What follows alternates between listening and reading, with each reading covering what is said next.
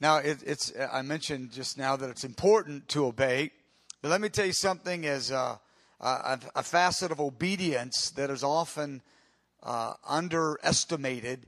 It's the willingness to say yes to things that are great and glorious, but that have a stigma, a God-orchestrated stigma on them.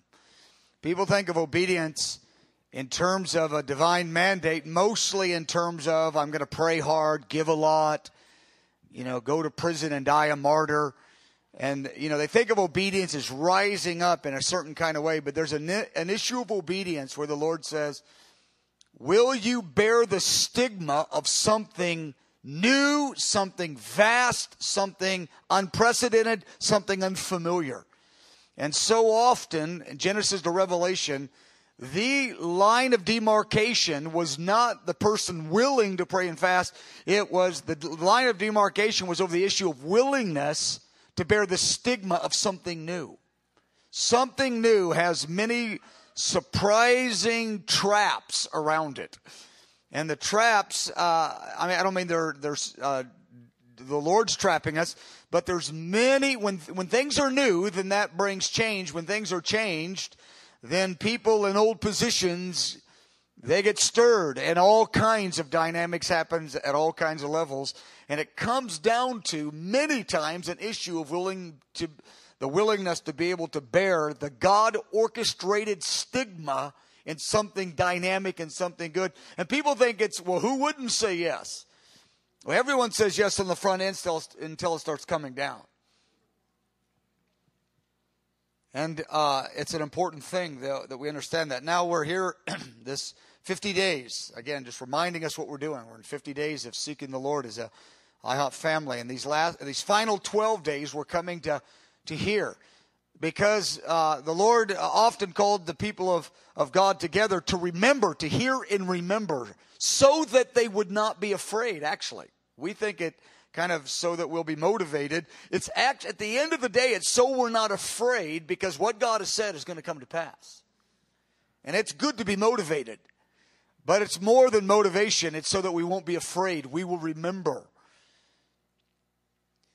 The first 2 nights of this, we're on the 7th session here. The first 2 nights, I did a lot of overlapping in each of the 6 nights before this, but the first 2 nights, I would summarize it as giving kind of the global setting of what's happening in the earth.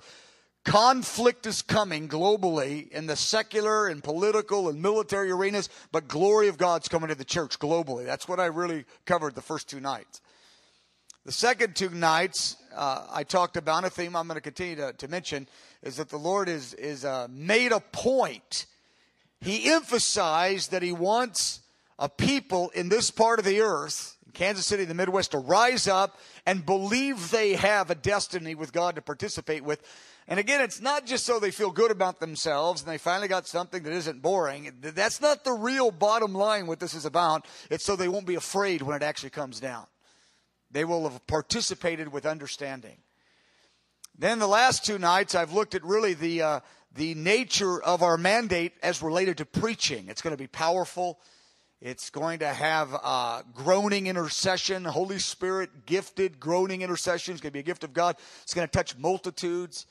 It's going to have different facets, a bridal paradigm, a judgment paradigm, different dimensions to it. So I spent the last 2 nights talking about the preaching end of our mandate. Now tonight, the 7th session, I want to talk about the heart response. The necessity, and again, this is tricky because when we think of heart response, we think of, as we know it today, rising up and just going hard today. And it's actually, in some ways, it's just different. It's different when the Lord's purpose begins to unfold in the manifest way, because then the pressure points come to a head and the battles are different. Now, in these 7 sessions that we covered, plus the 5 that are coming, just so you know, there's no conceivable way you could remember it, keep it sorted out, the dates, the times. We're here in a time like this for impartation, number one. And secondly, to create the tapes, which become a family archive, so you can review them, one here, one there, as the Lord highlights them. It's really to create a resource for later. This is a 12 days of impartation, but the resource is created so that 3 years from now, when the Lord's saying, hey, you know, the Holy Spirit's highlighting this one point, I want to go and hear that part again. So don't think about you're supposed to get it. If you're not dizzied by the information, well, then you're not listening. I'm dizzied by it, and I live through every step of it, and I get up here and I go, oh my goodness, this is overwhelming, and it came just one little piece at a time. And I can't imagine if you're new here, it's like your hair must be blowing back, going, what on earth? We got 6 more sessions to go. I mean, tonight is the one, then 5 more. Okay, we're going to begin in Acts chapter 2, and tonight we're aiming for the heart response. And it's not the heart to be dedicated. It's actually the heart to be fearless. It's the fearless heart as the promises are actually manifest. It's really having a fearless heart. We've talked about the dedicated heart other times, the fasting, the praying, the saying yes, but I'm talking about fearlessness in the days to come. So this won't be it will be interesting tonight, but really relevant in the days to come. Okay, in Acts chapter 2, very strategic chapter. Not going to qualify it, not going to prove it. I've done it several times over the years because it's one of those chapters you just got to preach on for your whole life. Acts chapter 2. It's what's happening. It's the day the Holy Spirit is available to people in a general way. First time in history, the Holy Spirit. It's the breaking in of the kingdom age. In the book of Acts, obviously it's Acts 2, in the early church, and there's 3 manifestations that are very significant because when God initiates the Holy Spirit's activity at the first covenant in the early church, these 3 activities of the Holy Spirit are going to come to fullness at the consummation. If these things were introduced at the introductory time, they're going to be in fullness, and that's the point I'm making. And there's 3 basic things here in Acts chapter 2. Wind, fire, and wine. Wind, fire, and wine are the 3 principal manifestations of divine activity when God is introducing the kingdom in the new covenant.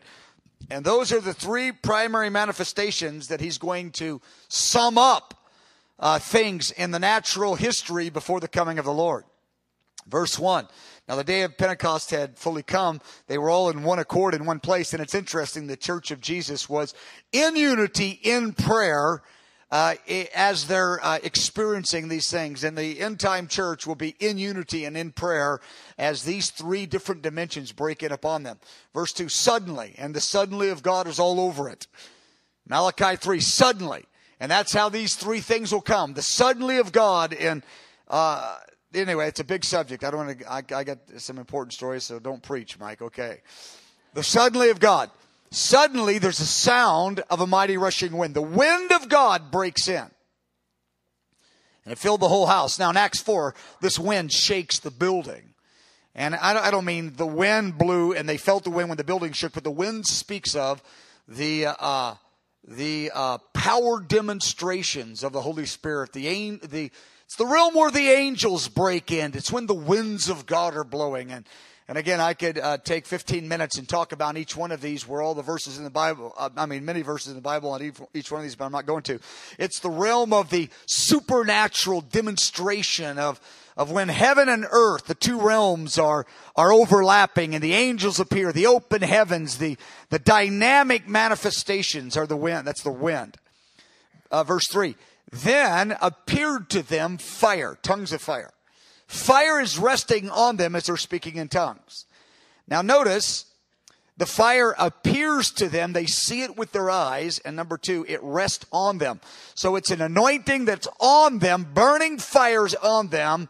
They feel it on them and they see it. And then, where's that verse at about wine? Anyway, I don't have it marked. It's in there. It is. Oh, the page is over. Okay. Okay, they are full of new wine. They were mocking the wine of the Spirit. Verse 13. I had to turn the page. And the wine of the Spirit. That's important. And the wine of the Spirit touches the heart and heals and restores and makes glad and restores rejoicing. There's many things.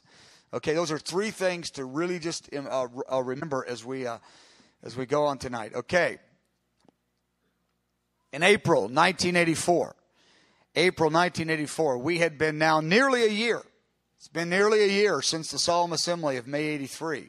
Where the comet came, the angel Gabriel, Daniel 9, the Daniel 9, Joel 2 reality, which has shown up all through the prophetic history.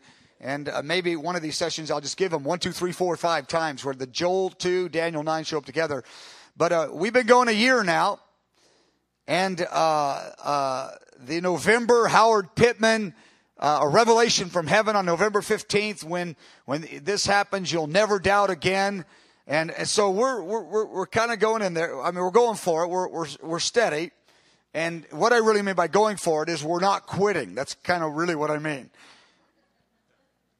And sometimes that's all the Lord says. I just don't want you to quit. If you just keep saying yes, just don't quit and you win. It's pass or fail test. You don't get an A or a B or C. You get pass or fail. And when I look over this, the Lord made it clear to us. He said, pass. Good. Pass, and then you go delete. Let's just get rid of all the files then, okay? We passed. Just let's not any more information come up on the screen. How many of you relate to what I'm saying? It's pass or fail. We passed. It's over. Then we're clear it's a worldwide movement that we're laboring for. And that's important because you do it different if you think it's going to be a local church revival or a worldwide movement. Now, not a worldwide movement that we're single-handedly birthing, because we believe in the international family of affection, something the Lord spoke very strong on a number of occasions. We're doing this together with our brothers and sisters in China and South America and Africa and all over Asia and Europe. We're in this together. So the things I'm talking about, though we have a real important mandate in Kansas City and in the Midwest, very, very focused mandate, we are in this thing with the whole body of Christ that's saying yes in their local areas to the same kind of truths and things that are going on. So now we know that we're laboring for something more than a local break-in of the power of God. We're laboring for something that's going to result in the second coming of Jesus Christ. We're talking about this is the big one. Okay, this isn't a little season of refreshing, something that's going to go till the end and end up with fire in the sky, not just fire on the prayer meeting. 2 Thessalonians 1:8, fire fills the sky before it's over. We're crying out, how long, Lord? How long till the manifestation begins? Because the Lord told us it'd be a season of drought. Remember in the summer of 83, the 3-month drought said there's a season of drought. I will break it when I sovereignly determine I will not be one day late. So I have this unrelenting question. How long? How long? And what will it look like, Lord? I want to have understanding so I can cooperate with it. And here it is in April 1984. It's on a Saturday morning. I remember it so well. I'm laying in bed, wide awake, just sitting there pondering, lying there pondering, and just talking to the Lord. And I was actually concerning myself with this because, it's been coming up on the year anniversary of the Solemn Assembly from May 3. It's like, Lord, how long? And this was absolutely shocking to me. I hear awake out loud the audible voice of God. Now, I've heard the audible voice of God 3 times in 30 years.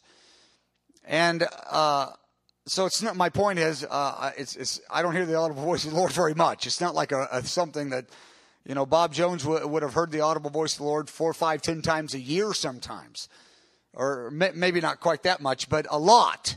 And so this is a very unusual experience. Like thunder, it's like 20 miles away, and it's like coming right next to me. It's like in stereo. It's a strange dynamic. It's thunderous and loud, like it would crush you, and it's coming from a distance, and yet it's thunderous, but it's not going to crush you, coming right next to you. And so it's an odd thing. And it's the strangest thing, but I'm just going to tell you what he said because I can stand for it because the Lord said it. He just said this statement like thunder. He said, call Bob Jones. That was it. I know that's odd, but that's just what he said. Call Bob Jones. I was so awed by the voice.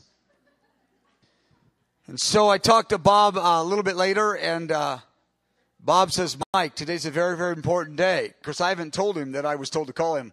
The reason the Lord wanted me to call him, because the Lord wanted me to believe what he would say. Now, you'd say, why didn't the Lord just tell you the Lord wants team ministry? Number one, the Lord wants us needing one another. He sets up the dispensing of information so that we need one another, that we love one another, that we walk in humility with each other. And that's just the order of his kingdom. And I'm happy with that order. I'm happy with, there's groups all over the world. We need them. They need us. And God orchestrates the way he runs his kingdom. We have to cross-pollinate. We have to reach over into other spheres, or we can't have all that God has for us. He builds it that way.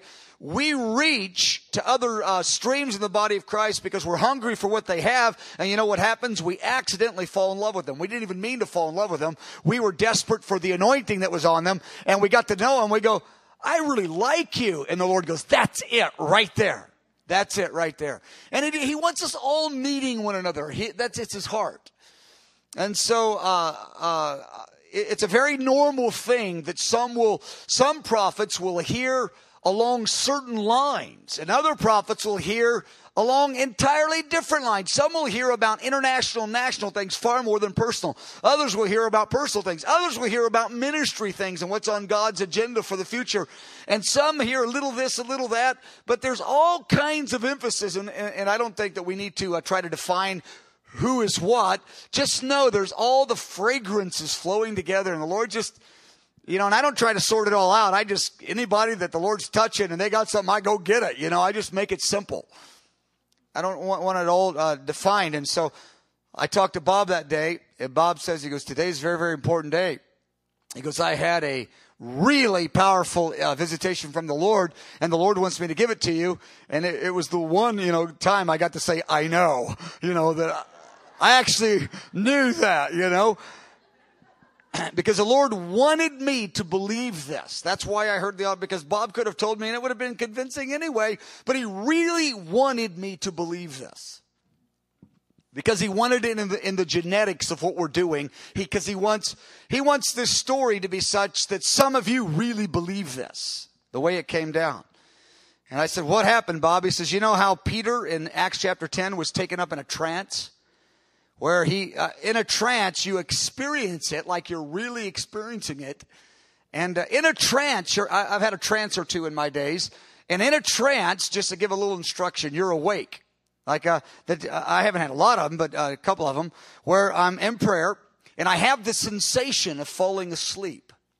But in the sensation of falling asleep, I hear everything going on around me, but I'm fully experiencing something far away in a dream state. But you hear the people talking around you. You hear the people praying on the mic, and you're going, I am totally awake, but I'm in a full experiential mode, like a high level, like a high level, crisp dream experience. But you hear everything around you. And when the trance is over, you're instantly alert, meaning you're instantly right there, fully alert and awake. It's not like you're waking up from a sleep. It's a very different thing than a dream, but it has a powerful experiential dimension, and you can be far away, and yet you're hearing everything going on around you. It's quite an odd thing. How many of you have ever had a trance by that? And I don't mind that you might define a trance different, but I'm talking about a trance like Peter had in Acts chapter 10. I've had several of those, and it's strange when it touches you because you're kind of not 100% sure what happened because you're just there you're just there praying, Lord, and all of a sudden you're fully experiencing it in a technicolor dream, and yet you're hearing everything. And when it's over, you're going, what was that? And that's kind of a little bit of that realm when Bob says, I was there, because you really are doing something, but you're really in touch with everything that's going on around you.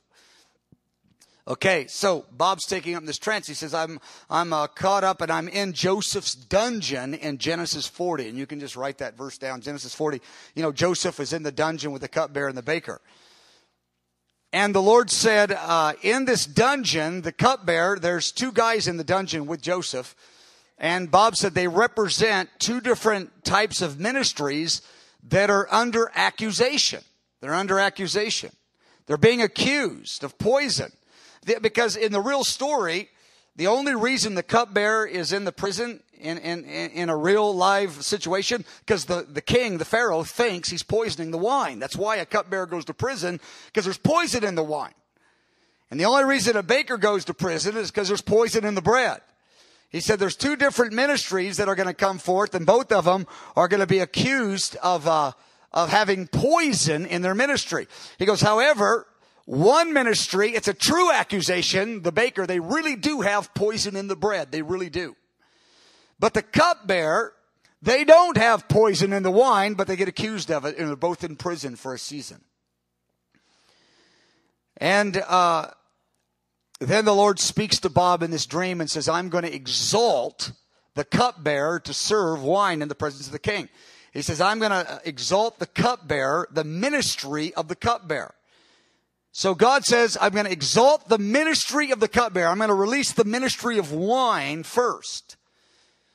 And the Lord tells Bob the reason he's going to exalt the ministry of the cupbearer is to bring forth humility. Now, this, you got to stay with this because it's profound, but just stay with it because I'll tie it all together in a few moments. So keep the pieces clear. The reason God's going to exalt the ministry of the cupbearer or the ministry of wine is in order to establish and to strengthen humility in the church. The serving of the wine is going to reveal the hearts of the people of God. The serving of the wine is going to reveal the hearts of the people of God, and what God's doing is producing humility. He's going to cause humility to grow. Now, here's how the Lord works. He reveals he offends the mind to reveal the heart. And what the Lord did is he releases the ministry of wine, some of the different manifestations of the Spirit. He wants to offend the mind of the body of Christ. That's his agenda in serving the wine. It's not an accidental byproduct. It is his agenda in serving the wine. He is like going up to his people and he's kind of like pushing them, provoking them a little bit. Because he wants their heart to be revealed. Now, the Lord did this all the time in his earthly ministry. He offended the minds of his followers and of his resistors in order to reveal their heart. Because when the mind gets offended, if you're hungry, you stay with it. If you're a professional, and that's all you are, just a professional ministry, a professional spirit's what I mean. Or if you're just a academic, meaning you're in the kingdom of God, you're in the ministry, and you're just a knowledge broker. You're just trying to get more knowledge to tell the next Bible study how much knowledge you got, and you got a debating spirit, and the real drive is the crowning moment when you can unveil more knowledge, so that the masses are wowed and wooed with how you're just so incredible compared to everybody else. And there's a lot of people in the ministry so they can hit that realm of knowledge, and the people are going, whether their little Bible study is 10 or 10,000 or their TV, radio. So people go, wow, you really have it.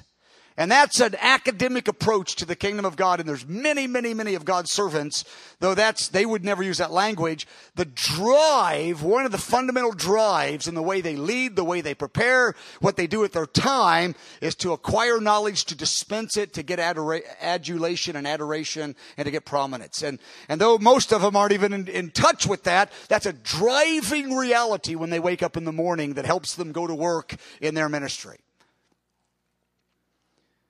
Some are professional spirit. It's not that, but they're political. They just want to keep their positions. They want to keep their honor. It's not that they want to be known as the real smart one with all the new insights. It's just a professional spirit, which means they carry their ministry in a way where they're trying to make sure job security is everything. Keeping things going in a way that keeps them in a job is a critical reality, even if they're not honest enough to be that blatant about some of their motivations. It's not all their motivations, but it's a big one. It's too big.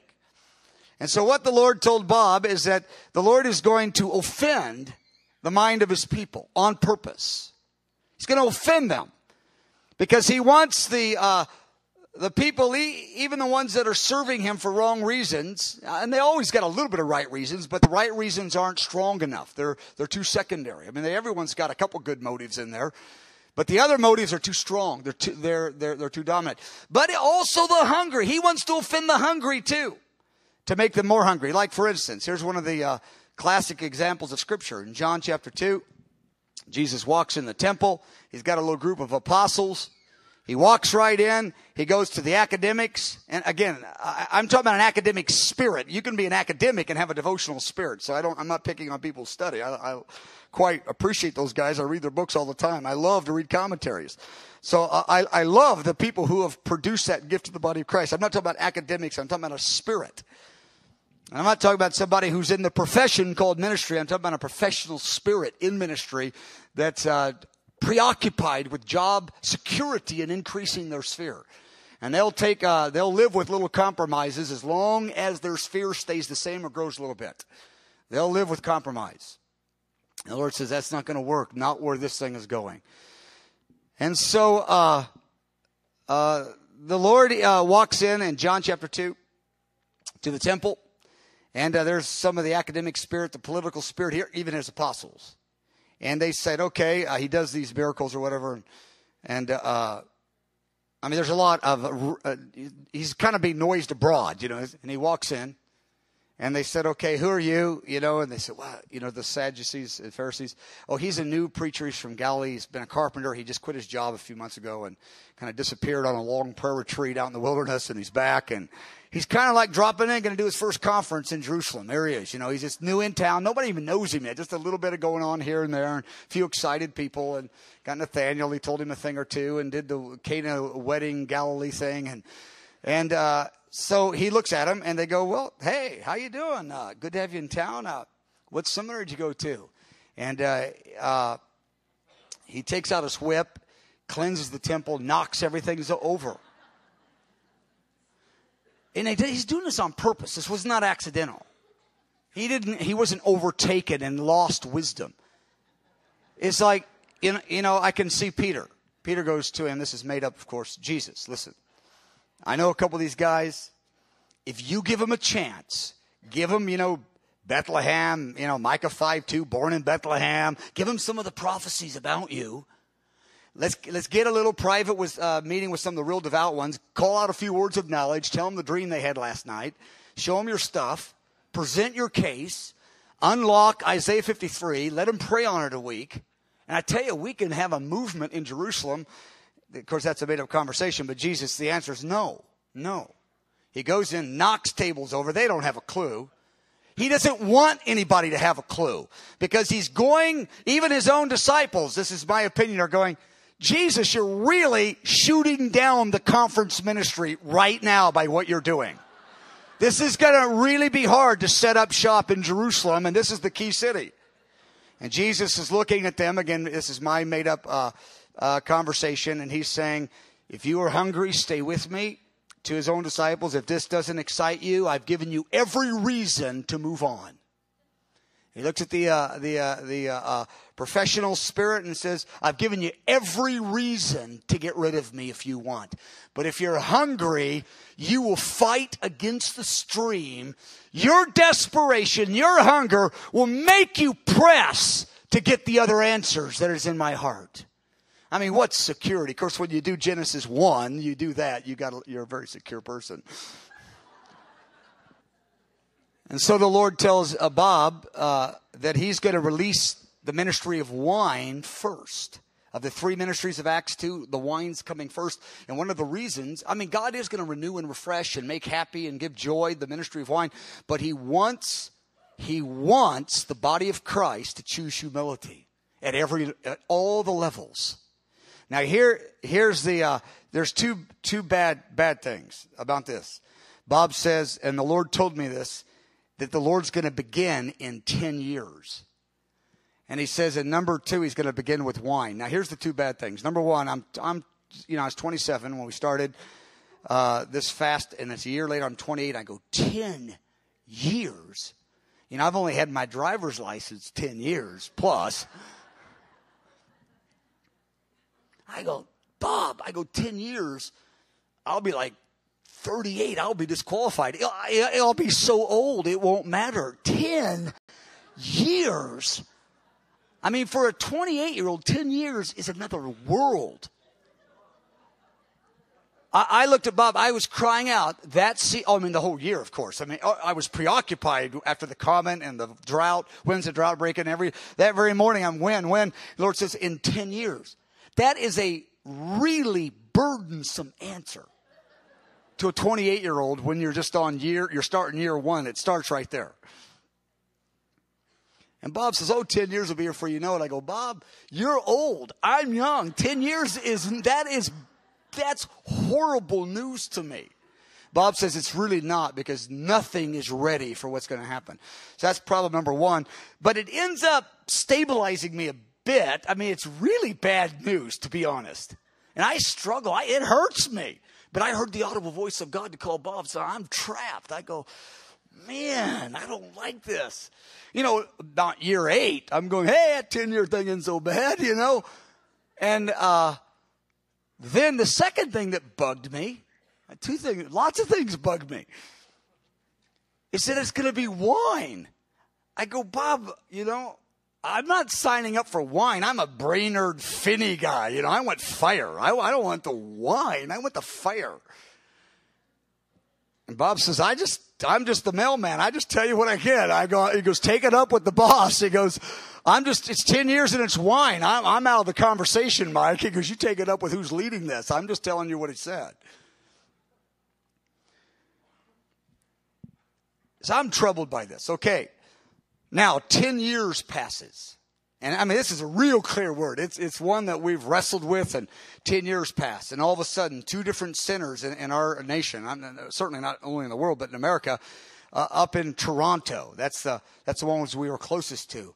It starts in January 94. And about April, May, June, right in there, right at the 10-year mark, they're starting to have their first conferences right in there, whatever, I don't know the exact date, but it's right that time. Everybody's going. And so we go up there. You know, I go, okay, good. There's wine. And then the other guy's Rodney Howard-Browne from South Africa. He's down in Lakeland, Florida. Actually, his was in 83, and it just starts off, but he hasn't been launched to the nation yet. And just about 1994, right about the 10-year mark, spring of 94, we have one aiming for the kind of the third wavers, you know, the Vineyardite, third wave, denominational people. That's Toronto. And we got one a cupbearer, ministering to the Pentecostal denominations, the Assembly of God, the Faith Movement. It's Rodney Howard-Browne. The Lord says, I'm raised up a cupbearer for both groups, because normally those groups don't receive from each other that well. And so it was, and Bob told me that. He goes, this is the Lord's grace. So I'm so excited. So I go to my first meetings. I come home. Bob says, what do you think? I go, I went to Rodney and I went to Toronto. I go, oh man, I'm like a fiery intercessor, passion for Jesus revival guy. I go, this is a little hard to take, you know, because it was just so laid back, and it had a spirit of flippancy all through it, and just light and easy, and just a lot of this and a lot of that and a lot of everything. And I don't mean just those 2 places, everywhere. It just wasn't suited for my personality. I'm got a little bit more on the intense side. And so I'm thinking, I go, Bob, how long is this going to be here? And he says, it's here to stay. The wine's not going away. The Lord's going to add fire to it. He's going to add wind to it. I think, well, let's get with it. And, if this is what it is, let's go for it, you know. But again, I grew up on Finney, Wesley, Whitfield, Brainerd, Edwards. They didn't do this stuff. Well, a little bit they did, but it wasn't, the meetings were very, very different than I was picturing all these years waiting. Then my friend Jack Deere, he goes up and he goes, Mike, he goes, I don't really like it, to be honest. I mean, he goes to a couple of the different meetings. Again, I'm not saying this city versus that city. They're all over everywhere. He goes, it's not really my style. And Paul Cain goes, and then the Lord visits him in a very, very powerful way. Because he told Jack, he goes, yeah, I agree. It's not my style. But the Lord visits him and says, this is my will. And he said, this is what I am doing. And you must accept it, and you must go with it, because the Lord is creating a line of demarcation. The Lord is on purpose offending minds to reveal hearts. Now, here's what the Lord told Paul Cade. He said, this is not my main menu for the end of the age, but it is the hors d'oeuvres I'm starting with. This is me. Say yes to it. The Lord made it difficult. And the Lord said, I made it difficult in the early church. He told this to Paul. I made it difficult in the early church. I raised up John the Baptist in his style out in the wilderness, this wild man with locusts and honey in a strange dress code out in the wilderness. He said, here's what the Lord told Paul Cade. He said, I introduced my sinless, matchless son, the King of all kings, by a man in the wilderness. And he described John in the ways, the wild hair and the dress. This is how I introduced the King of Kings to the planet. Because I wanted people to have to be hungry in their hearts, not decide with their minds. And I'm doing this, and the Lord told them both, I am introducing the end time move of God that will end with the second coming, and I'm introducing it with wine. But it's a big 20, 30, 40, 50 year, more closer to 50 than 20, 50-year plan, and this wine went all over the world. So I jumped in. I said, let's go for it. Let's just go for it. And as we begin to talk about it, the Lord began to speak more clear to Bob and Paul during these seasons of what was going on, and many, many prophetic people. And the Lord was causing unprecedented, embarrassing things to happen on purpose, so the body of Christ had to decide to go or not go with the Holy Spirit. The hungry were embarrassed, and the non-hungry were embarrassed. Everybody had plenty of information to say no to it. And the Lord set it up that way on purpose. Now, I have to say there was wildfire. I'm not talking about everything everybody did. There was plenty of wildfire going on. There really was. Paul Cain called it. He said, that's when he said that cute little statement, don't be so open-minded your brains fall out. He goes, there is a little bit of hamburger helper going around. He says, However, let's not lose sight of the bigger global dimension. God is on purpose. On purpose. He's offending the mind of the devout and of the professionals to give everybody an out if they want an out. If they're hungry, they're going to press in, but everyone who presses in will be humiliated by the Holy Spirit's move. Everybody will be. And the gang that signed up to get dignified and to look good, they said, this isn't going to work. This isn't going to work. Okay. So that's how it began. But the Lord told Bob that in 10 years he would introduce it with wine. But it was critical to establish humility. The wine is still flowing, and in some seasons it'll go stronger, some seasons it'll go less. But let me tell you this. The wine renews. Here's the positive end now, okay? Because the negative end, it was to produce humility. Oh, that's positive, but it has a negative touch to it. God was healing, restoring, renewing. He was making the human heart happy in the Spirit. But I watched it here. I watched it all through the vineyard. I watched it all through denominations. I mean, the line of demarcation went right down the middle of all the movements. Rodney Howard-Browne for the Pentecostal ones. John Arnott and the whole group with him for the, more the third wave denominational. And I mean big churches. Half said yes, half said no. And I watched it. I said, this is incredible. This is exactly what the Lord said he was going to do. But that's only the introduction, but the principle stays, it continues. Now, the thing is going to move to fire. The thing is going to move to fire. Frank Damasio from Portland, Oregon had a very, very powerful word at one of the Catch the Fire conferences, and I went to a handful of them and ministered probably at 8 or 10 of them. I mean, I'm so proud of John Arnott. I stand with him.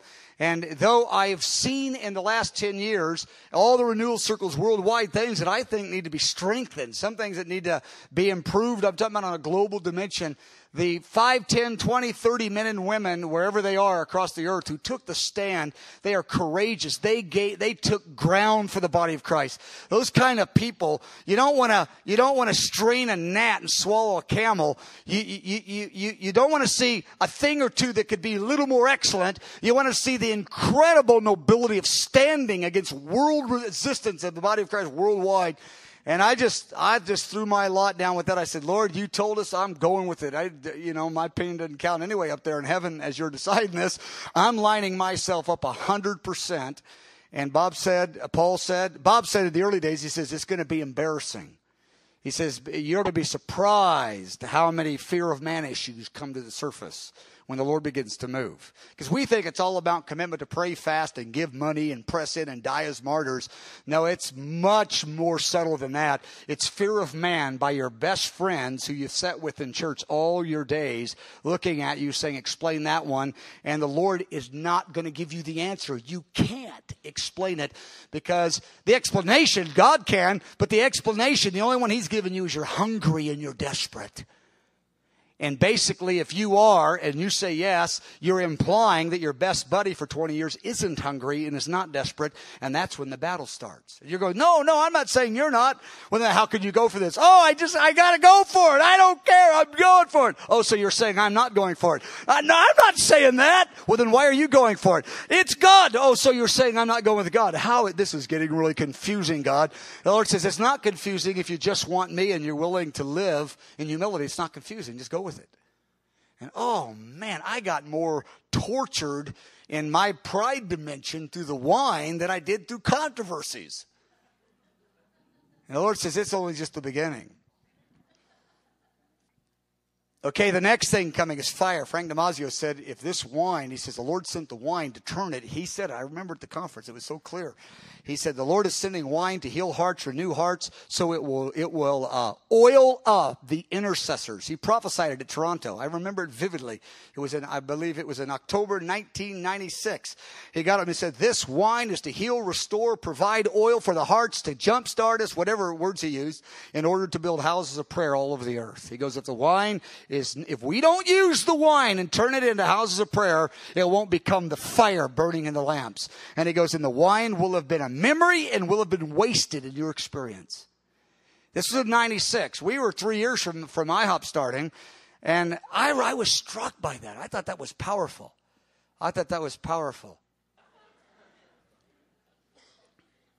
The fire is the conviction. The fire broke out at Pensacola, and what's the numbers? I don't know, 50,000 people, 100,000 they led to the Lord in 4 or 5 years, whatever. Fire's going to break out in the bridal paradigm and passionate, love-sick worshipers. Oh, the fire is like, ooh, I was trained in the theology of fire, of going after it wholehearted. It's wholehearted. But beloved, it's not going to end in the fire. It's going to go to wind. It's going to go to wind. And the wind of the Spirit, we're talking about the realm of angels, the open heavens, the realm of the supernatural, way beyond the wine. It's going to be way more than people moving body parts and falling and screaming. I'm talking about, it's not people moving like this. It's people like, Philip was transported. That's what I'm talking about in Acts chapter 8. John G. Lake had an experience once. I believe he was in South Africa, and he's in a trance, and he goes far away to England to an insane asylum. And in the vision, he prays for the person. He casts the demon out of the insane asylum, out of this person, of a praying mother there in England. And I could have the nation mixed up. But he goes from South Africa to England or Scotland, and it's an insane child where an intercessor mother is praying. He casts the demon out. The woman is instantly healed. The child is instantly healed of a demon. And he's back, and he gets a letter, and he says, yeah, I knew it all. And he wrote it down and told the people around him. He said, so-and-so on this day is set free from a demon. Now, that's a little bit of the wind dimension. The wind dimension, Paul Cain said it, excellent. He said, to the church without mixture, I will give the Spirit without measure. Beloved, the wind of the book of Acts is going to go far beyond. The wind is going to go far beyond what I did in the book of Acts. We're in the Acts 2:17 generation where everybody has dreams and everybody prophesies. Everybody has dreams. Not Bob Jones and Paul Cain. Everybody, 1 billion people under the anointing dreaming. Visions, prophesying, the 3-year-old, the 8 years old, the 60-year-olds, the ones in the hospitals, the ones in prisons that are born again. Everybody is dreaming and having visions and prophesying. What's the atmosphere going to be like in the body of Christ with 1 billion hot prophesying believers that love worship? Oh, the fill-up transport system is going to be fully activated. I mean it. Men and women are going to have experiences to the throne. The 2 Corinthians 12, which is where I want you to go right now. 2 Corinthians chapter 12. These kind of experiences, I'm going to tell you one in just a minute. A personal one. Ezekiel, the prophet, he gets caught up to the throne. John the apostle caught up to the throne. Daniel caught up to the throne. Beloved, if they got caught up to the throne in the old covenant, and they caught up to the throne in the first century, the initiating of the new covenant, what are they going to do with 1 billion people in an atmosphere of worship? People are going to be caught up to the throne, and there's going to be so much dialogue and communication between the age to come and this age, and we are going to withstand against this evil empire and the greatest outrage of evil. Sin is going to become fully ripe. Revelation 17 says, sin, occult will be ripe. Sin will be ripe. Demons will be moving. Revelation 12, the demons will be cast out of their place in the second heavens. The demons will be everywhere, and the occult will be exploding. The occult world will have so many out-of-body experiences. The occult world will have such false prophetic interaction with demons, power, curses, and you think the leader of the body of Christ Jesus, the ultimate prophet of all the ages, is not going to have a bride that can withstand the counterfeit? He will. I tell you, he will. He is going to. I assure you of that. It's going to be very, very powerful and very, very intense. There's going to be throne room prophets. There's already, I know 10, I don't want to exaggerate, it's 8 or 9. Well, I want to do this right. I'm evangelistic. I don't want to go there. I want this thing to be as accurate as possible. I know 7 or 8, 8 or 9, whatever the number is. Friends, prophetic men and women around the nations, a handful in America, a handful of other places, that have had throne room experiences. I'm talking about 7 or 8 of them. There's undoubtedly hundreds. Out of the 8 or 900 million believers, some say 1 billion, some say 500 million, whatever the real number is, there's hundreds of millions, and there's hundreds, probably thousands, probably over China. They're having these experiences like crazy in the revival breaking out in mainland China. They're having supernatural experiences beyond anything we can imagine. And I say hundreds, it's probably thousands of God's servants in the earth are having experiences like this. And yet the church in the Western world is so cautious, so uninstructed, so without discernment, so without experience. It's kindergarten. Well, let's put it this way. It's the summer before kindergarten is where the body of Christ is right now. I'm serious in terms of the things of the Spirit. When you take the church in the Western world, it is so almost utterly devoid of spiritual experiences with depth in it. Now, I'm talking about spiritual experiences in the Holy Spirit that honor the Word of God, that never, we don't tolerate 1% of it contradicting the Word of God. We don't allow any of it to exalt anyone but the man Christ Jesus. I mean, there's plenty of guidelines. I've taught on them over and over the years. I don't want to lay them all out now, but there's so much fear about the realm of the Spirit in the Western world. And if we don't get rid of this, which we're going to, because the Lord's sovereign and He's going to do it anyway, we are going to just be stuck pre-kindergarten in the things of the Spirit. That's not going to happen, by the way, because the Lord's already orchestrating our victory. And the occult world is going to be PhDs in college. It says in Matthew 24, verse 24, it says, if possible, some of the elect will be deceived.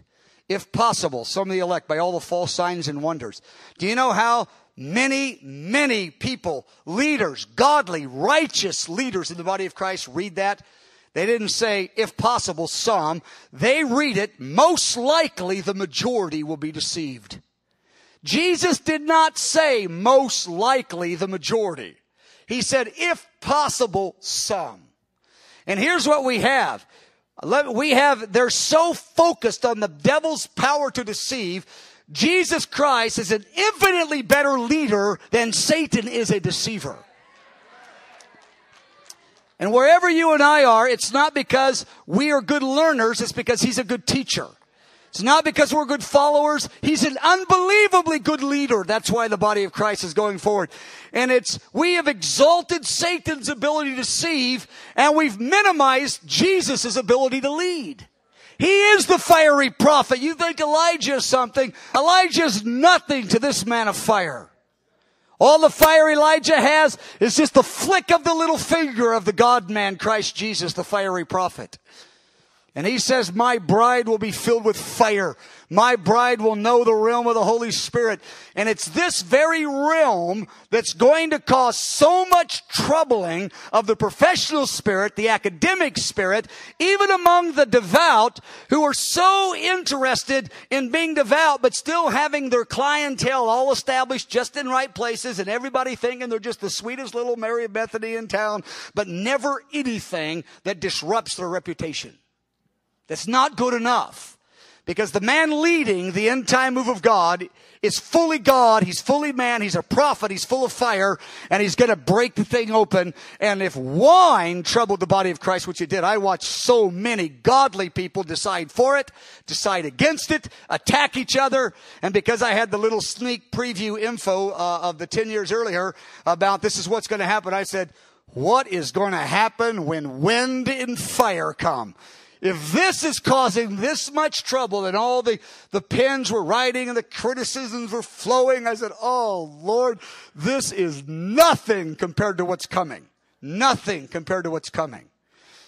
And when I begin to hear Bob Jones and Paul Cain and some of these tell me their experiences, you know, it's kind of real cute. I'm kind of like real wise and smart because I was unbelieving. And everybody relates to it. Hey, I hear all the time, I love your struggle because you have to be cautious. And what they're really identifying is with my defiled spirit of unbelief and an unrenewed mind. That's what that is. It's an unrenewed mind with unbelief. Caution, godly caution is good. But what most people, and I typically tell the story and develop that because God had mercy on me. He wants to have mercy on people. But they call it caution and wisdom. And you know, we can't be too careful. And it's really dressed up, repackaged, unrenewed mind, no experience in the Holy Spirit, and defiled faith is really what it is. And we've dignified it and we've called it other things, which is okay, because the Lord sometimes puts a little sugar on a pill when he gives it to you. He doesn't mind. We've dressed it up a little bit. But if we're going to really be real with God, we've got to call it what it is. We are so concerned about what our friends and our families and what our people on our support list and what the people at the conference that are excited and they want to have you back. And the unwritten code is, as long as you don't do some of that other stuff, I want to have you back. And beloved, we're going into a place, we're going all the way. And for the third world countries, they've already decided it. The Western world is still choking on the wine. But wind is coming, and so is fire. 2 Corinthians chapter 12, verse 1, it is doubtless not profitable for me to boast. 2 Corinthians chapter 12, verse 1. But I will come to the visions and revelations of the Lord. He says, I don't want to, what he means is it's not profitable. He goes, I hate this, having to tell my story to you. It's because you're so misguided by the false apostles that were coming into Corinth. He goes, I know a man in Christ who 14 years ago, whether in the body I do not know, whether out of the body I do not know, only God knows, this man was caught up to the third heavens. Now he's talking about himself. For those of you that are just new with your Bibles and you're young in the Lord. He goes, I know such a man. He goes, whether in the body or out of the body. He says it twice. You can tell his little perplexity. He goes, I don't really know for sure. God knows. But he was caught up into paradise. He heard inexpressible words. He heard truths. I'm at it now. I'm putting a little extra in here. He heard truths that he could not, that God says, you can know this, but I'm not going to let you say this. It was God's wisdom said, hold that truth back. That happened to John the Apostle a few times too. The angel says, you can't write that one down. You can't say that one. And he goes on. And then, verse 7, he says, lest I should be exalted above measure by the abundance of revelation. And there's the word, abundance of revelation. A thorn of the flesh was given to me, a messenger of Satan, so I didn't exalt myself, because the abundance of revelation really gets the job done, but it has a downside. There's a puffed up spirit that comes, but the Lord can neutralize the equation by allowing a thorn in the flesh to have a little bit of liberty to touch you. In verse 9, he says, my grace is sufficient. The Lord, I'm imagining, is appearing to him, saying, Paul, my strength is going to be made perfected in your weakness. Therefore, Paul says, I'll boast even though I'm having a struggle in this. I want to keep moving in the power of God, even though I have an added struggle because I'm moving in the power of God, etc., etc. Okay. Now, I'm going to tell an experience. Let me see. I'm getting I got to go get right to it here because I'm running out of time. It was the most dynamic, dramatic, supernatural experience I've ever had. This is in August 1984. And it begins in July 3rd, 1984 with Bob Jones again. Bob Jones has a powerful visitation from the Lord where he's caught up in that realm, whatever. And our church is over at Overland Park on 109th and Rose. So what? 15 minutes from Grandview, I suppose. 15 minutes. We're in a night, for those that are visiting, it's a nice part of town. Grandview, well, one guy called it kind of it's different than Overland Park. Let's just leave it that way. I love Grandview. And so, we're over in Overland Park, our church is. Let's say we have 700-800 people coming on Sunday morning, and we're fiery. We're going for revival. We're praying every night. And a lot of lawyers and doctors, professionals. We have about 10 of the Kansas City Chiefs, probably 10 doctors, 8 or 10 lawyers, a lot of young professionals going for revival. It's a professional part of town, and Bob Jones has his experience, and the visitors won't be able to catch the geography so well. And in this experience, we're on Blue Ridge and Grandview Road at the corner. Right there by Blue Ridge, or it's several miles. And there's a big procession going down the street. And they're going down Blue Ridge on the way to Arrowhead Stadium because Blue Ridge begins real close to that location and it ends at Arrowhead Stadium. And what it is, there's thousands and thousands of people lined up on each side of the road. And there's the Ark of the Covenant and the 35 people, because it's men and women. In one of my tapes, I said men, but it's not accurate. I read it today. I go, that's not true. It was men and women, and they had 35 apostles. Apostles are being restored today. Apostles, they're not going to write the Word of God like the apostles of the Lamb. They're of a different category than the original apostles. But the apostolic ministry is vital to the great harvest. The apostolic ministry is vital to many, many, many things. And this is going to be a real issue with many streams in the body of Christ. They don't like that apostle word. That's the chief apostle is restoring apostles. That's all there is to it. Okay. There's plenty of verses on it as far as I'm concerned that I could pull out, but I don't want to take time. So there's 35. He sees the number 35. I just take him at his word. He says he sees that number. Men and women, they're carrying the Ark of the Covenant on their shoulders, leading the parade. Now, behind this parade is a multitude of people who are pushing wheelchairs. It was the guy who had no arm, but now he has an arm. It's the person that was totally paralyzed. He's now pushing his wheelchair. It was the person on crutches their whole life. They're carrying their crutches. Every type of disease has been healed, and they're parading down Blue Ridge to go to Arrowhead Stadium to have a blowout worship setting where God's going to visit, and the Lord is at the front of the procession. He's sitting on the Ark of the Covenant. He's being carried by several of these apostles, and then there's a few behind him, and then a multitude of the healed. The people on both sides, the whole city nearly, that's exaggerated, but thousands and thousands have turned out on the side to watch the procession to the city. And the Lord says, from this exalted position, sitting on the Ark of the Covenant as they're carrying it in, he says, I'm going to reveal my glory through my holy apostles. He tells us to Bob. Now, Bob is in the stands. He's not in the deal. He's in the stands. He's not in the procession of the parade, or he's not carrying the Ark of the Covenant. And he has a hospital gown on, and he's troubled. His heart is hurting over this. And he's there in the stands, and an angel stands next to him. He hears the Lord say, I'm going to release my glory through my holy apostles. The angel stands next to him. He says, look down at your feet. He looks at his feet. His feet are crippled. And the angel said to him, he goes, you are Mephibosheth. You are like Mephibosheth. He said, your feet have been crippled in the battle. You've been injured, and your tutors dropped you. And he explained it to him. I don't want to go in that. That was personal about Bob. He goes, he was in a hospital gown. And Bob said, I want to be there. And the Lord says, it's not ordained for you. It's ordained for you to be here. And he said, however, you are Mephibosheth, 2 Samuel 9, you can read it. I will see to it that you will dine at David's table. However, you will not be leading it as you're imagining. And Bob was absolutely devastated. So Bob comes to me the next day in July. He had this experience July 3rd. Now it's July 4th. He comes to my house. He goes, Mike, I had the most awesome, devastating experience. He goes, number one, he says, in this experience, the angel told me to tell it to you because he said he's going to take you to the very throne of God. You're going to visit I'm adding those words. He's going to cause you to have a visitation from the Lord to see this very reality. It just so happens I go to the very presence of the Lord. That's what happens. But the angel says, tell Mike, or whatever he said, go tell him, what's his name, that I'm going to visit him and reveal this to him face to face. The Lord is going to reveal face to face. So Bob says, the Lord's going to show you this face to face. He says, you're going to have a heavenly experience. This is the summer of 84, and I'm going, really? He goes, yes. He goes, number two, he goes, we're going to Grandview. We're on our way to Grandview. I go, well, we've been in Overland Park for a couple of years, and our whole congregation's there. He goes, the Lord didn't care about that at all. We're going to Grandview. He goes, we're going right by a Blue Ridge, right where it starts, somewhere over there where it starts.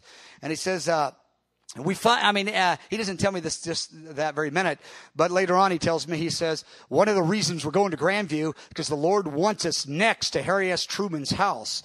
And you know Harry S. Truman's role in the rebirthing of the nation of Israel. Harry S. Truman's house is 100 yards from the beginning place of that march, it's right there. And we're marching to Arrowhead Stadium, which is Truman Sports Complex. He goes, the Lord is making a point about the intercession in this city and the stadium meetings and the birthing a national revival in the nation of Israel. The spiritual, not birthing, but breaking through. And he told me a little bit about that, but that's another subject that we'll spend more time on. But I just feel like that's important to say. He goes, Mike, number one, God's going to visit you. Number two, he said, we're going to Grandview. He goes, for sure. And number three, I'm going to get injured in the battle.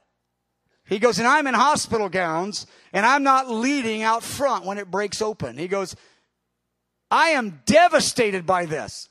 And maybe lacking a little bit on compassion, a little high on enthusiasm, I go, Bob, God bless you. Could you tell me more about that visitation I'm going to get?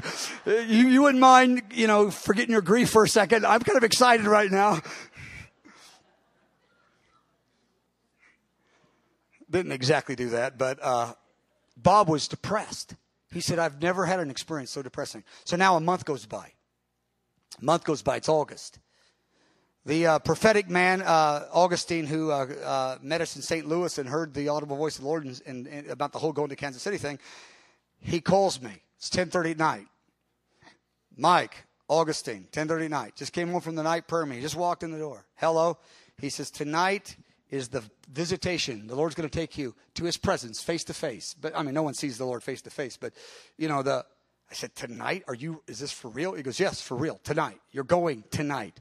He says, I'm calling you because the Lord told me this will be so new. You're so inexperienced. This will be so overwhelming.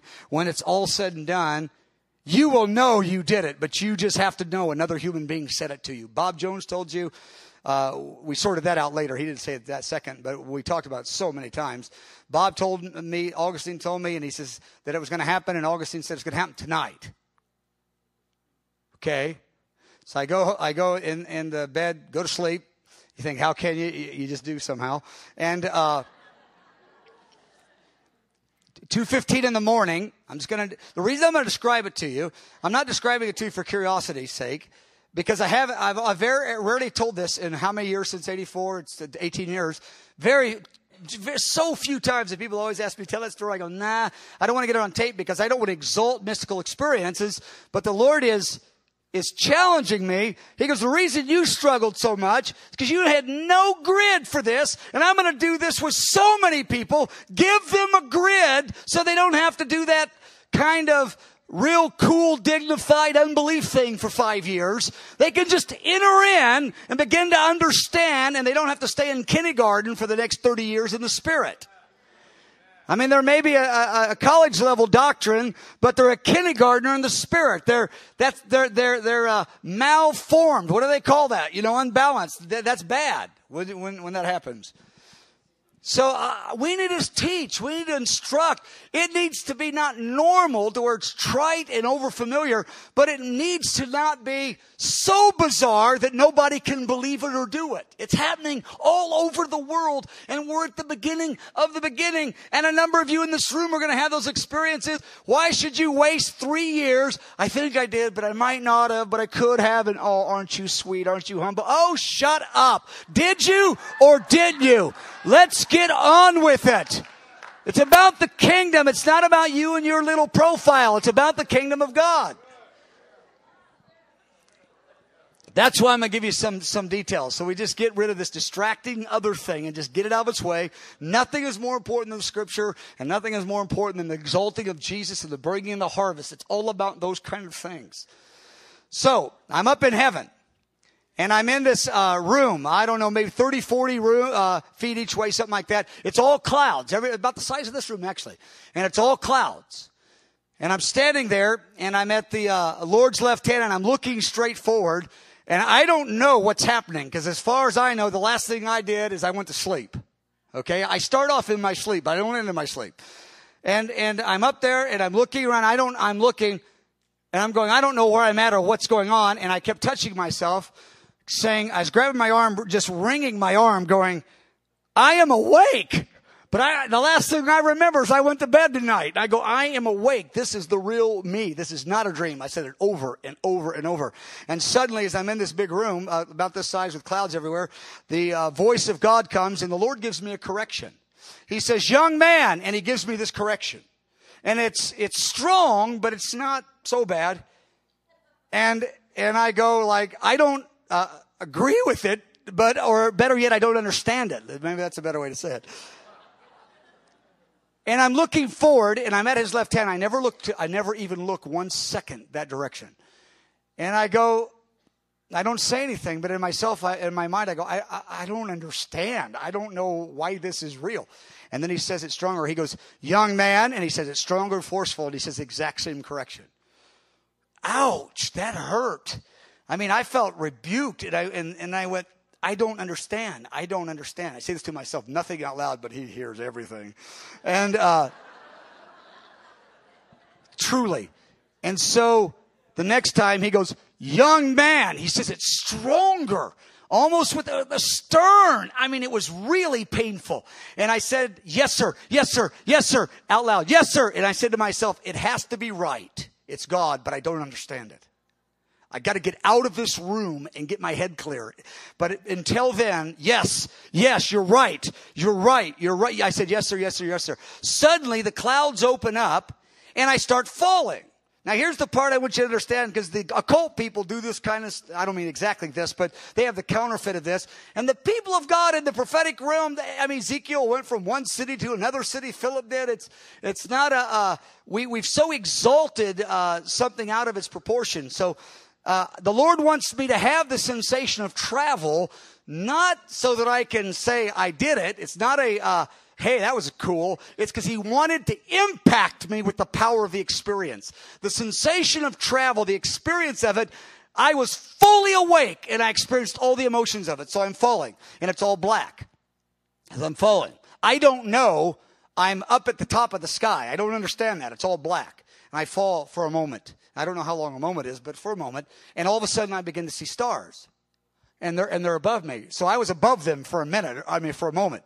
And then I fall another moment, and I look over, and I'm equal to the moon. I go, unbelievable, what is going on? And then I fall another moment, and now the moon is real little and way higher than me, and the stars fill the sky. And it's dawning on me, I'm going, wait, no stars, stars but no moon, moon and stars, little moon, little stars. Wow. And I look down, and I see my duplex. I do. I see it. And I'm going right to it fast. I go right through the roof, just totally right through the roof. When I get ready to go through it, I just kind of like tense my body like, ugh. but it's nothing because the spirit realm and the natural realm, they have this overlap whenever God wants it to in the sovereignty of God, and it's not a problem at all. It's only a problem for people who have absolutely no understanding of the spirit realm, and it's more real than the natural realm. And so I hit my bed. I'm wide awake on my bed now. It's the real me. Now I'm where I'm comfortable. I'm there. I know where I'm at now. I look at the clock. It says 2:15. There's my shoes. There's everything. There's Diane. I go, I am like really awake this time. I mean, this is the me. I go, unbelievable. Unbelievable. So then the Spirit of God comes on me. I go straight up again, right to the ceiling. Awake. I know I'm awake now. I knew I was up there the first time, but all I remembered was the last thing I did was fall asleep. So it was confusing. It was my first experience, my only one like that, but I'm not proud of that because I believe this kind of thing is going to be, I don't mean just like this, just all kinds of dimensions of the creative God. So then I'm going up. The moon is real little and the stars are vast. All of a sudden, I'm right next to the moon. All of a sudden, I'm in the black. There is no stars. I'm back in the clouded room again. I'm standing there again. I go, oh my goodness. Because I have a negative emotion now because I'm in the room and that was negative a minute ago or however long it was ago. And so the negative feeling hits me again because I didn't have it on the going down and coming up, but it returns to me. And all of a sudden, the clouds open right to my left over there. And this chariot comes, the clouds split open just like it did when I fell through them next to me. They split open this time, but a chariot comes. And the chariot has the full-scale clash of metal. It's like if you were at Disney World or something and the ride, it goes clink, clink, just ching, ching. However, it was like really loud clash of metal. And I look over there and I can't, because the clouds are equal to the door, so I can't see the wheels under it or whatever. And I'm going, what is this? And then the voice of God, the one that warned me and rebuked me, it was actually a warning. But it had the feeling of a rebuke. But it wasn't something I did yet. It was something he said, don't do. And I tell you, by the grace of God, I am not doing that. And so then the chariot opens on its own accord, the door does. And he says, the audible voice of the Lord, he says, get in the chariot. Now, I'm positive this is the apostolic ministry that Bob Jones is talking about a week earlier, or a couple weeks earlier. And I look at it and I say the most unpredictable thing. I look at it and I say with energy, I said, no. I was one of those guys that read the Elisha stories and always said, if ever I get my moment, I'm going to go, give me the triple. None of this double Elisha stuff. I'm going for the triple decker, And I get there in the moment and I said, no. I said no real loud. I can't fathom it. And the Lord says, you think he'd say, my son, I have prepared this. It wasn't. It was strong military. No, it had command. It had strength. And it didn't have tenderness in it. It just didn't. Just to be honest. He says, get in the chariot. It wasn't like, oh, my beloved, He said, get in the chariot. But it didn't have a negative tone, but it was strong. It was like, ouch. I'm still got the ouch on me, And I said, I fall down on my face. I collapse. And I start screaming out. I said, it's not justice that a man such as I can get in the chariot. It's not justice. And he said, it is ordained for you. So 2 angels that I saw with my eyes that touched me with their hands, picked me up and set me in the chariot. And the door shut. And I'm sobbing. I go, no, it's not justice. That was the big word I kept saying. It's not justice. But the Lord, the whole thing is about mercy. That's why I'm so adamant about this thing. You're not earning this thing. I said, it's not justice. And the Lord says it's ordained. So now the chariot begins to take off. And all of a sudden the clouds disappear. And I'm entering into an endless ocean of sapphire blue. Sapphire blue. It's endless. I'm just making this up. 1,000,000 miles. And I'm in it, and the sentence comes to me very clear. The unveiling of the knowledge of God. This is your portion. The unveiling of the knowledge of God. And I'm going through this blue for miles and miles and miles. And then, as I begin to go into it, I hear the chink, chink kind of thing, the metal clash behind me. And I heard some guy or some lady cry out, no, no. I heard him say this for real. And I peek over my shoulder. Misery loves company. I peek over my shoulder to see, I can't see any faces, but I see about 30 to 50 people there, which is the same number that Bob Jones saw. Bob Jones said he saw 35. I don't know that I couldn't count. I looked like this, and there were 30 to 50 chariots lined up in a row. I barely saw them on my peripheral vision, and there were a bunch of young people standing in line. I don't mean that everybody was young, but most of them were young. And the first one got in and screamed, "No, no." I mean, the first one right behind me, and then that one took off into the blue, and then the other one, I heard one more, "No, no." I was already going far away. I could hear a "no," just faint, but I heard it. And I thought, I mean, I'm joking now, but I thought, I don't know what they're doing, but I didn't really do that. It's nothing like that. So I go into this endless, and the knowledge of God is your portion. Then it's over, and then suddenly it transitions, and I'm falling. That's my, I went down once, came up. That's the second one-way trip. Now I'm going on my third one-way trip. And so I'm coming down, and I'm going, I see the black, and I say to myself, I bet I see the moon in a moment, and I look, and there's the moon right there. I said, man, this is amazing. And then a moment later, all the stars, and then a moment later, the moon and the stars are little, and I'm going to my house. I look at it again, just like the first time down, and I go, okay, and I go right through, and I'm wide awake.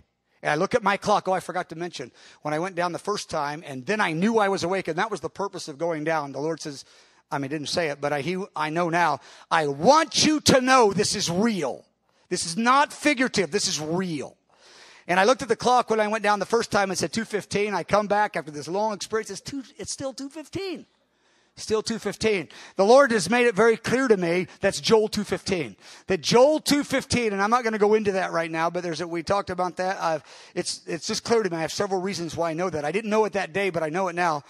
And so I got up. I just got up. I didn't go to sleep and kind of segue into the natural realm. I just was there, just totally me. I go, oh my goodness.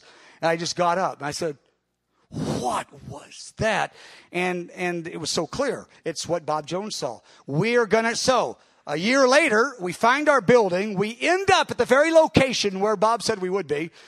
And I'm telling you this 2 Samuel 6, David was restoring the ark as the procession he saw.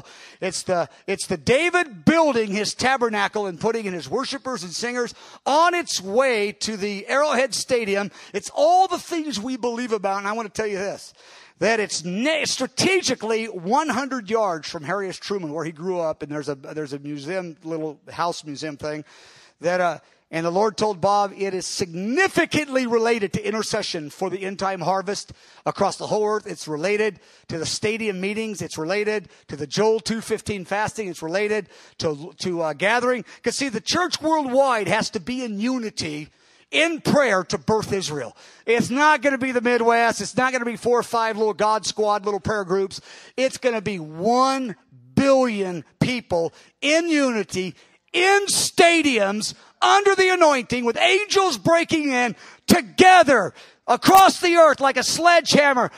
Bam! And knocking that door open, and the nation of Israel is going to accept their Messiah, and all kinds of things are going to break out.